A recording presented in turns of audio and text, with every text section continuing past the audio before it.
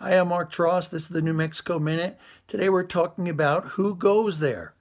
The security at Los Alamos in the 1940s included not only fencing and security guards, but also sophisticated detection and alarm systems.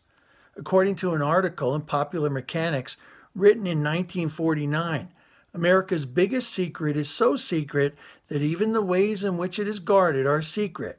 Even so, they could report that some of the systems were set off by the noises a person invariably makes while trying to move quietly, while others were triggered by body heat or a change in electrical resistance when someone walked into a secure area.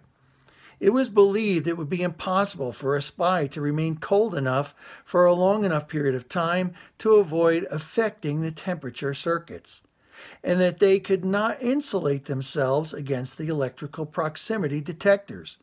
But the article went on to say, even with the tight security, the people of Los Alamos had few restrictions placed on them while in town. They could come and go as they please, possess firearms and cameras, and lead generally normal lives.